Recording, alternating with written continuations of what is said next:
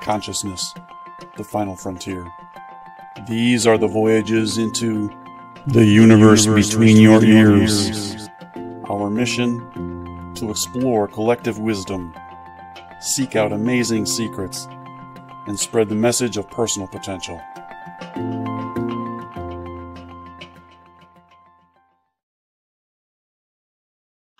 All right, welcome everybody to this episode of The Universe Between Your Ears. I'm Tim Starr, your host, with my co-host Gabi Mushayev.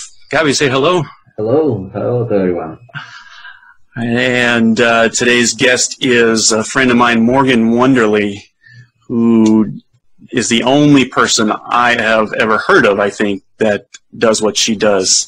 So let me tell you a little bit about Morgan, and then we'll jump into a juicy conversation here. Morgan is a femininity mentor to women. She's a pioneer in the field of femininity from the perspective of men. Morgan has studied men for over a decade and spent thousands of hours listening to men to learn what they find feminine in women.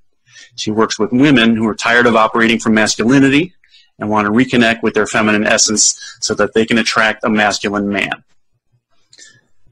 So, Morgan, thank you for joining us. It's a pleasure to finally get you live and in person here. Yeah. So there's a lot to talk about because what I just read doesn't address a big piece of what you also work with women on, and that's like being feminine in the corporate world, right? Well, how they can do that in general, not necessarily corporate, but it includes corporate. Just dressing in a feminine way that resonates with their core being. Right. Okay. And so this show is about, it's called The Universe Between Your Ears. So it's about the things, the ideas, and the beliefs that people have and things. All that's between your ears, and what we believe, and the things that we think about and act on, it all starts here. And so this is where we're going to start with the focus of what we talk about, basically, is how people can move their lives forward and, live better lives and that kind of thing. So with that in mind, maybe we start the conversation by asking about, I love this idea of finding out what it means to be feminine by asking men. And you spent a long time doing this, right? You asked a lot of guys. It's over 10 years, about 11 years. Okay. So tell us a little bit about that. Yeah. What was that process like? Well, I had a couple of, maybe 2 or 3 different men in particular who offered to help me. That were very insightful. They were very high-quality men who had already done a lot of thinking about this for many years, and they shared their insights. And then I went from conversations with them to talking to other men just on the street, or maybe sitting next to on an airplane, or meeting at the bank, to get their opinions, or to say, well, other men have told me this. What do you think? And I was shocked at how many of these men, whether they were 20 or 70 years old, that they would say, wow, that is right on. Amen to that. So, so I felt like I was on the right track. How many men did you talk to? Do you have any idea? Probably 300. I'm just guessing. Okay. Or maybe 300 men. Something like that, maybe more. Well, that's a more valid statistic than the 10 guys down at the office. I talked to all of them. That must have been fun to. How do you even so how do you identify this man is a masculine man, and so therefore I want to approach them? Because obviously you don't want to approach a feminine man, right? That's true. Okay. That is true. Yeah, it does make a difference. Yeah. I guess you need to kind of sort of perceive them as masculine to begin with before you even approach them, right? Yes, and it's usually pretty easy to tell. Yeah. The more on the man. You know, most men, I'd say 80% of men have a masculine core. 80%. Oh. That's what I read and learned. Good. Yeah. Yes. more masculine man is a good thing, absolutely. But then, you know, the polarity, I think what fascinated me, and you know what, I am so glad, Tim, that you introduced me to Morgan's work, right? Because otherwise I wouldn't have heard. I mean, you know, I don't know. It was just great experience, right? And I you know, the subject resonates with me a lot. I'm taking great interest in that subject. But you know, but immediately, I guess, and I'm a mathematician by profession. What immediately impressed me is how clearly you defined, right, that this book, right, you said, I think in the beginning even, right, you said, this book is not for a woman who considers herself a masculine woman. This book is only for feminine women, right? So right, women that consider themselves to have a feminine core predominantly. Yeah. Right. Yeah, and so maybe then that's for women who are, they know they're feminine, but for some reason their femininity was suppressed, or they're confused, or maybe they're socialized into playing more masculine roles. Exactly. So now you're trying to get them to reclaim their femininity and be themselves, right? So. Yes, because there are a lot of women that have been conditioned by our society to be more masculine, and they feel like something doesn't feel right. This isn't really who I am, and that's why so many women are unhappy today, because they're not in their operating from their core essence, which is feminine. I'm looking at you, and you are a very feminine woman. I have. Oh, thank you. As a masculine man, I'm immediately drawn to you. So. Well, thank you. That's a wonderful compliment. I had a question, and just like that, it went away. I do that to people. Yeah. I wanted to ask, so Morgan, let's say a woman comes to you and says, you know, I'm resonating with what you've written, but I don't know where to start. I feel like I'm not representing myself as, you know, the feminine person that I feel that I am. Where do you start with them?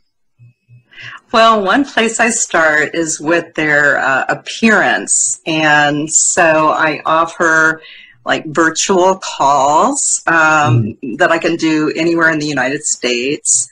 For women, you know, we do like a Skype or FaceTime or Zoom call, and that way I can actually see them. I do their colors to find out what their best colors are. Talk to them about you know, what they're currently wearing. Look in their closet to see what they're wearing and maybe why they're bringing out more of their masculine than their feminine, because so many women today have wardrobes filled with black and gray and brown and all the unfeminine colors, and clothes that are, you know, just not flattering to their figure. And so that is one place that I start, besides having them read my book. Yeah. Right. And you've got a lot of experience in that also, right? You've got your cosmetologist and color expert, that stylist thing. So you're not just you've written this book and said, okay, well now I can do makeovers for women too. Because, you know, so you already know what you're doing. Yeah, hopefully. I started makeovers when I was in junior high school. So that is my passion, is to help women be beautiful. But after I wrote the book, I realized I wanted to focus more on the feminine image, not just, you know, like a better image, but a better feminine image. So my focus has kind of changed, Well, we appreciate that. Good. Thank you. Every little bit helps. So, Tim, go ahead. You know, that is very interesting, because you know, when this topic came up, right? You know, and there was something in the book that was really, you know, stayed with me, that, you know, the trend, you said the trend, I have it actually, the trend of blurring gender roles is progressively creating a unisex society, causing mass confusion and dissatisfaction in our romantic relationships, right? Yes. And it occurred to me, this is referring only, it looks like, to the Western society, right? Coming from a Russian background, I couldn't help thinking that, wow, you know what? You know, this trend is not prevalent in, for example, in places outside of Western culture, like in Russia. And I spoke with many American men who dated Russian women. Yeah. They said that, you know, that masculine feminine polarity is very much supported by Russian women, and as a matter of fact, not just supported, defended. So that's an interesting, you know, the cultural component here too. Yes, and that is why so many men are looking overseas to find wives, because they know that those women are going to be more feminine, and they love their femininity. It's not like they're being forced into it. I mean, they really cherish their femininity. Well, this in part, at least, this is a result of the feminist movement, right, from the 60s and beyond, where they were just, the pendulum went so far over, you know, they felt like they had to be basically men in order to wield some power, you know. Yeah. So now it's coming back. You said that different does not mean not equal. That's right. That's right. Because we're always going to be more powerful in our essence, operating from our core essence, rather than a different core essence. You know, pretending to be someone else, we're never as effective or as powerful or as happy. Yeah, that's true. And you know, I think that from that confusion, you know, what I'm seeing, you know, people who are really not being themselves, that's at the core of the issue, right? Who are trying to play a role and trying to sell themselves as someone they're not. And, you know, a striking example for me, as a matter of fact, was, oh, you're going to kill me, Hillary Clinton. You know, my wife always tells me, do not make this political, you know. But I mean, because, you know, there are many people who were outspoken about females in the, you know, in the men's world, right, and how they succeed. Like Sheryl Sandberg, for example. Remember Sheryl Sandberg? She wrote an amazing book. I forget. It's Lean In or something. I think that was Lean In. Yeah, something like that. Facebook chief operating officer, I think she is now. And I remember Hillary came out with a new book, you know, after she lost the election, right? I don't know how she called it, Who to Blame, or Why Am I Not to Blame. I don't know.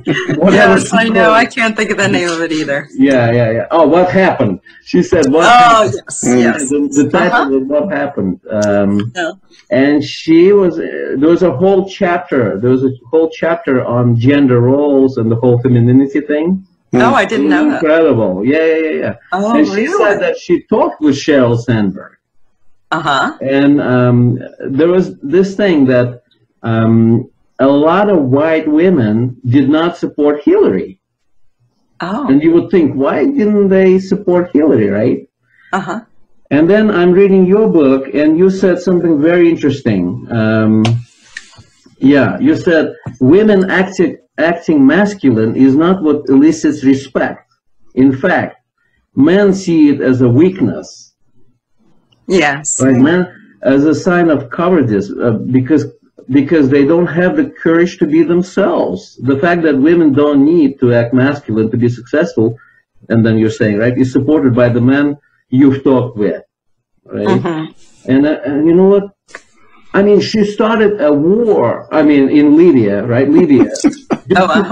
Just to prove that she was good enough, you know, as a commander-in-chief, and so that the tough men, the big boys, accept her as a commander-in-chief. She was ready to prove that point to start the war. Can you imagine that? So I'm saying what you're doing, removing that confusion is not only important, it's going to save lives. Exactly. How important your work is, Yes. But does Hillary see herself as a feminine woman? Well, that's just it. I think she's, I don't know that she's feminine at her core. I think she's more masculine. So she would be one of the 20% that is really, truly more masculine. Yeah. So, I wanted to ask what, in all of the conversations that you had and conversations you've had since writing the book, have you had any sort of big revelations, or has it all pretty much been what you would have expected? Or I know when, speaking for men, when I started reading it, it was right away. It was like, man, she's hitting this right on the nail. This is exactly how it works. And it wasn't that it was a great revelation, but it was like, yeah, of course. Why is this a question? Well, almost all of it was a big revelation to me. And so I thought, well, if all this is new to me, it must be new for other women as well. Because for example, I didn't know that a woman's smile was so important to a man. And so when I learned that, I was like, really? Almost like in disbelief. But then I would ask other men and they'd all say, oh, yes, like, isn't that obvious? But it's interesting because I'll ask women, what do you think is one of the most feminine things about us as women to men? And they always guess something different. Nobody ever, I've never had one woman say, oh, is it our smile? And then when I say it's our smiles, they always respond with, really? Or, you're kidding. Or, well, I never knew that. So it just shows you how different our brains are. Yeah. So what's common sense to you guys is we have a whole different way of seeing things. I can see that too, because I think, when I have that sort of perception, not perception, but impression of a lot of women where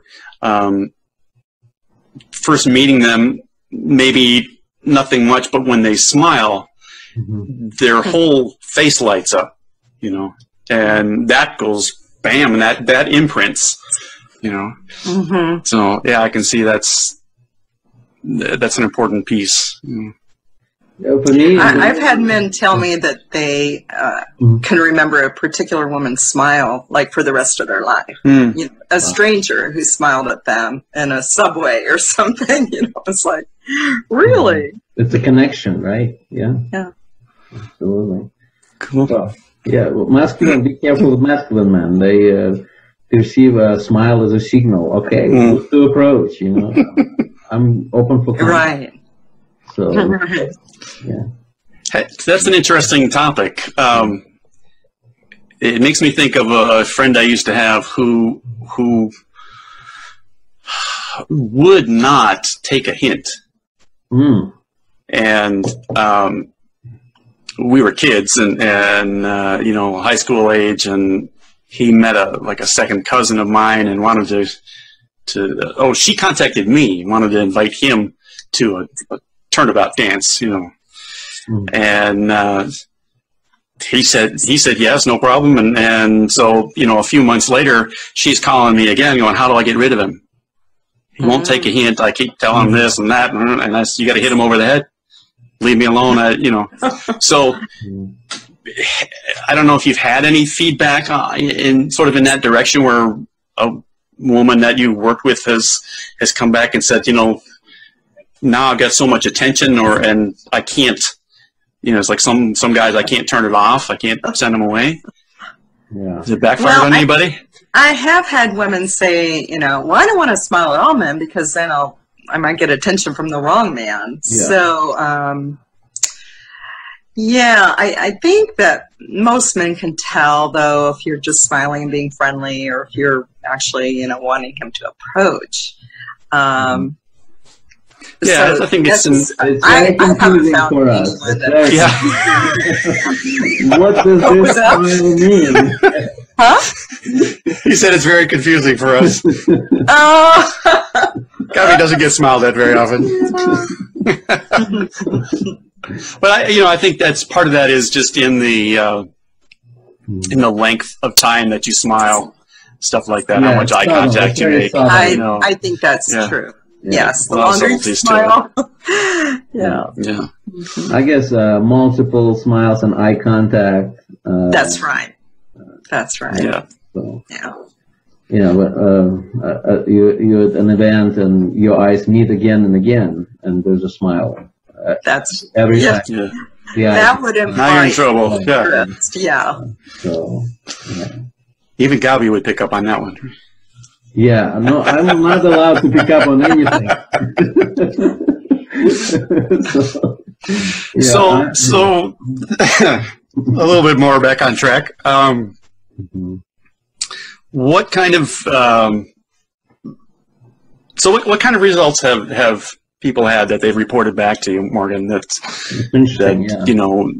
what are the, and obviously, and I've seen you post some pictures like on Facebook and things, some before and after stuff, and some of those women are amazingly different.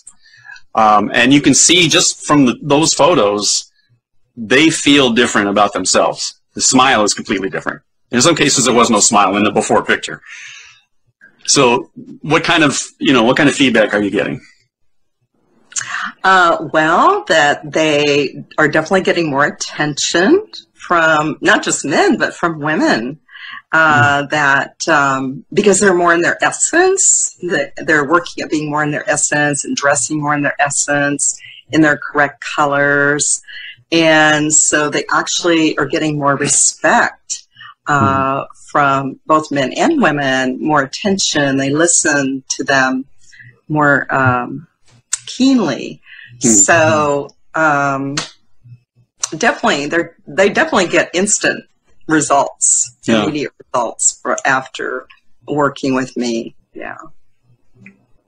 Anybody have a testimonial that really stands out for you, or? Well, some of my best girlfriends that I've known since I started this process, I would say almost all of them have either gotten married or are in a relationship, whereas before they were single. And because, they were with me through the whole process, and I would teach them the things I was learning all along, and I would help them with their wardrobes, go through their closets, do their colors, and they're all either married or in long-term relationships now. Yeah. So that's a pretty good test. Maybe you start hang a different shingle out. It's like not marriage counselor, but Cupid, something like staging a house to sell. You're just staging a woman. That's a good analogy. I like that one. Yeah. Cool. I like that trellis and wine story that you. The trellis and the vine. I almost visualized it, and I was like, oh my God. Well, now you have to share it. One of you has to tell the story. What's that? One of you has to tell that story because the listeners aren't going to. Oh yeah. Oh. Morgan, would you? It's a beautiful story. You began with that. Oh gosh, I don't have my book right here. Otherwise, I'll read it. Do you have the book? Yeah. Sorry, I should have prepared it then if I asked that. But it was it's an allegory of the trellis and the wine. They demonstrate pure masculinity and pure femininity, right? Let's see. Oh yeah, here you go. Should I just read that? I guess I'll just read that quickly. Go for it. Yeah, the trellis and the vine. Yeah. An allegory to illustrate masculinity and femininity. An old wooden trellis stood in a lovely but neglected garden. This strong, sturdy trellis felt sad and alone because he had not been in use for many years. No flowers or vines adorned his old weathered frame. Thinking he had little purpose, he often wondered why he even existed. One day, a new gardener was hired. After seeing the barren trellis, the gardener carried over a lovely vine and asked the trellis if he would kindly supply the structure and direction needed for the vine to thrive. The trellis eagerly accepted the offer, delighted to at last have a beautiful vine to care for and support. Besides feeling purposeful, he also felt thrilled to be adorned with such beauty and softness, caressing his framework. What words! He longed to protect her so that she could flourish and shine in her radiant glory. Over time, and with the trellis's support, the vine grew more lush, confident, and beautiful by the day. She played freely and happily because she felt safe and secure in the trellis's arms. She knew she could depend on his stability and strength. She loved entwining her bright leaves throughout his willing frame. He enjoyed feeling useful by supporting her, and he delighted in watching her play and grow. The two united into a perfect visual delight that people often stop to admire. Soon, couples asked to say their wedding vows beneath the beautiful shade of the trellis and the vine. Before long, several wedding celebrations happened under their united beauty every week. Yet none of the wedded couples stopped to think about what created, somebody is, looking for me. Apologies for that. Before long, several wedding celebrations happened under their united beauty every week. Yet none of the wedded couples stopped to think about what created such beauty. Without the vine, the trellis would have appeared boring, drab, and lifeless. Without the supportive trellis, the vine's radiant beauty could not have been nurtured and showcased. Morgan Wanderley. Thank you for that. Nice. Yeah, it was wonderful. Yeah. So now you're a gardener too. Always been. No, not you, her. Oh, I did the trellis, I mean. Oh. Yeah, we're the trellis. She's bringing the vines. Right. And you are the gardener, exactly. Yeah, that's a good one. Yeah. So I really do enjoy the book. I still have quite a bit to go, but I'm really enjoying it. Oh, good. I recommend it. I'm so happy you're reading it. Yeah. I find that half of my readers are men, Oh my God! which I really surprised me. I signed up for your free gifts. Do you know that? Oh, you're one of those people. Okay. Yeah. No. I'm like. Well, I guess it's just starting, right? How new is this thing? I've been doing. No, the book. I mean, it was published recently, right? Oh, it was published at the end of January last year. So I mean, this year. Very recent. So it's not even quite a year old yet. Yeah, it's very new. Yeah. Oh, yeah, they're gonna enjoy it. No, I signed up on behalf of my wives, so I'm gonna give. Good. Oh, good. I want to comment on that. The idea that 50% of your readers are men is a real accomplishment. For a couple of reasons. One being the title of the book, Simply Feminine. There's a lot of those masculine men out there are not going to want to be caught carrying that around. But also because men are not the readers anymore, I don't think. Most readership out there is at least starts with the woman in the household. And then she goes, "Oh, you got to read this." But so kudos to you. I think that speaks a lot towards the quality of the book. Yes, and it also speaks to women that this is how accurate the book is, because men are reading it and endorsing it all the time. And I get so many emails from men saying how much they love the book. Next edition, and then John Gray called me. Oh my God! About 3 weeks ago, he called me personally to tell me that how much he'd enjoyed reading the book, and it was a wonderful contribution to the world, and that all women need to read this book. So awesome! Yeah, I was on cloud 9 about that. Tell them to put that in writing. Happy for you. Yeah. Very nice. Yeah. Great. So next edition, illustrated version with beautiful, colorful, feminine illustrations. Oh. That's a very good idea. A gift edition. For the ebook. A souvenir edition, you know. A coffee. Yeah. Well, maybe. Yeah, you could do a coffee table version. Can you do this? Ooh, yeah, I sure. like that. Yeah, sell it for $100, and you know. Yeah. Because printing color books is not cheap. See, I know. So they cost a lot, but coffee table edition. It's not a bad idea. Not a bad idea. Thank you. Yeah, I have an example of such a book. I have one book like that. It's poetry by Amar Khayyam, who is very romantic. He wrote a lot of poetry about wine and women and whatever, and he had amazing miniatures, you know, very fine illustrations there. Oh, wow. Beautiful, very enjoyable. And I'm thinking, this is a great candidate. You could definitely, although, you know what, the whole workshop thing and the things, you know, the tasks that you're providing at the end of each chapter, right? That obviously would not be anything that the coffee table right. Yeah. Have, so, yeah. So I mean, it could be like a lighter edition without the guide. Sure. I could just pick out the highlights. Exactly. You know, like there's one like Wisdom of Your Thoughts or something. There's a beautiful book like that too. Oh. They also, I think, they did this coffee book edition. Yeah, wonderful. Oh. It's only the beginning. It's only the beginning. Yeah. Morgan, meet your new agent. You know what? I come up with a lot of ideas, but I rarely see them through. You know? All right. I think we're pretty good here, unless Gabi, you have any additional questions you wanted to I have plenty of questions. Many of them I had to dismiss because they seemed ridiculous.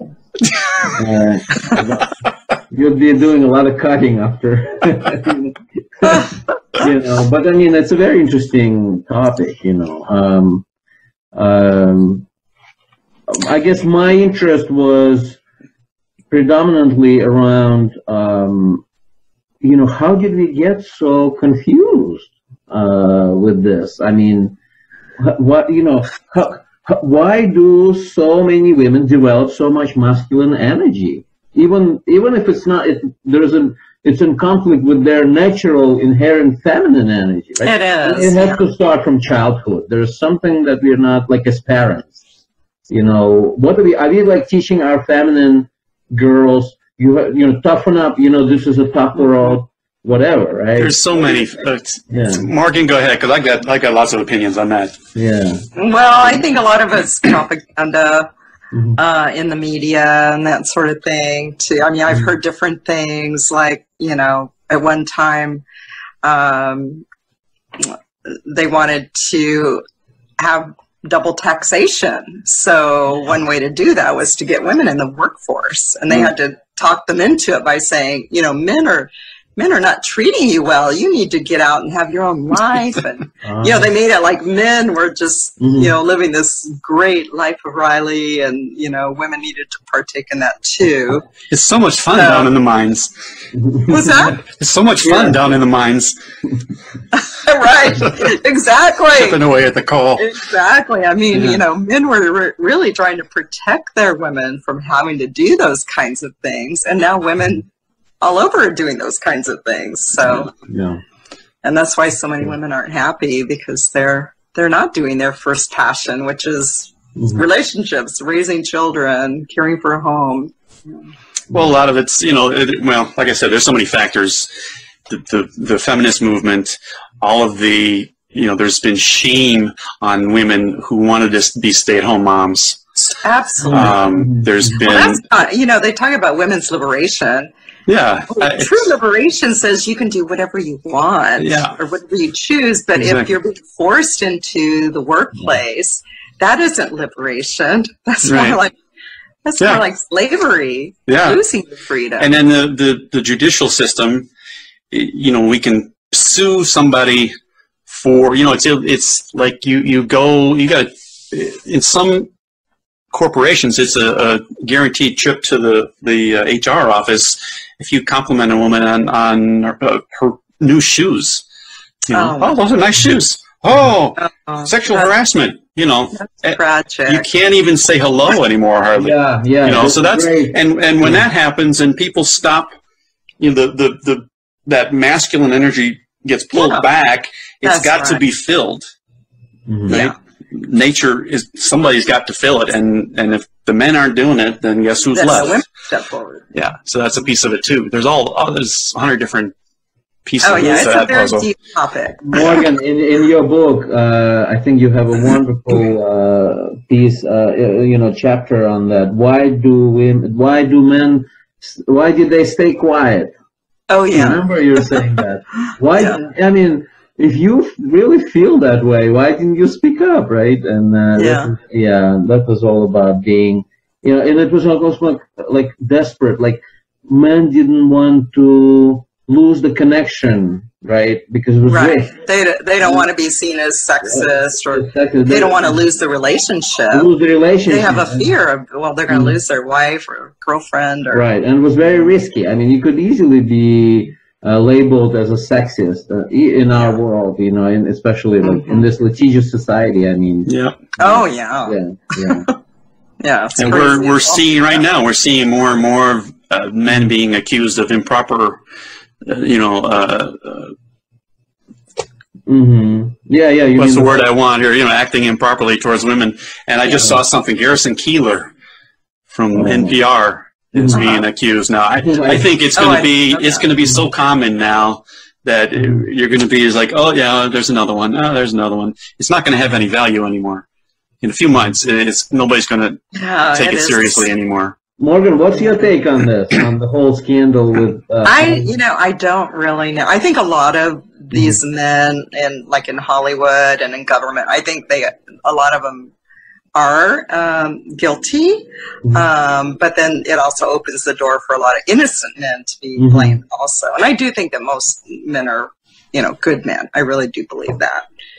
But, in higher up positions, a lot of these men gain a lot of power and they feel like they can do whatever they want. And I think these positions attract that type of man also. They tend to be more narcissistic and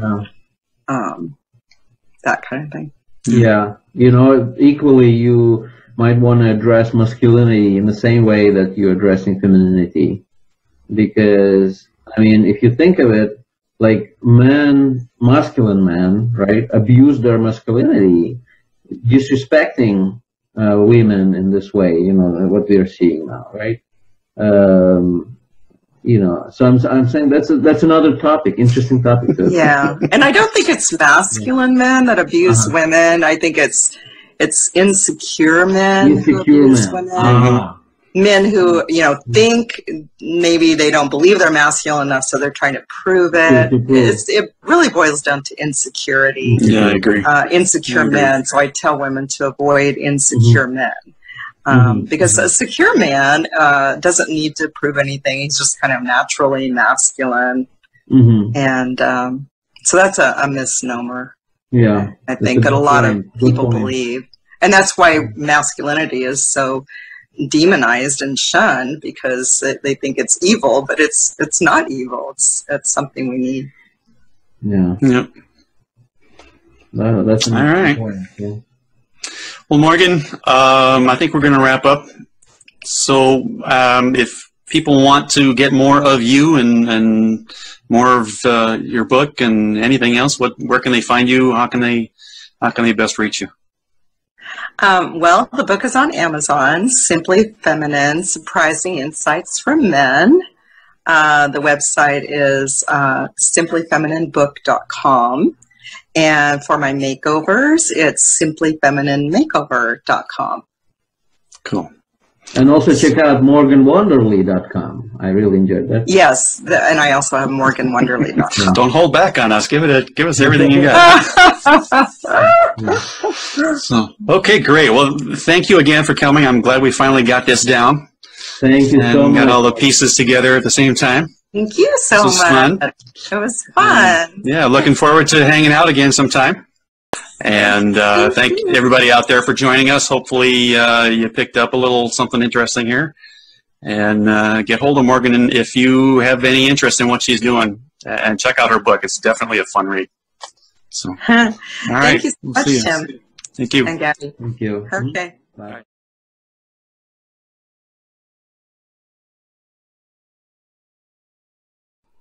Hi, this is Tim Starr. Thanks for joining me and Gabi on the universe between your ears.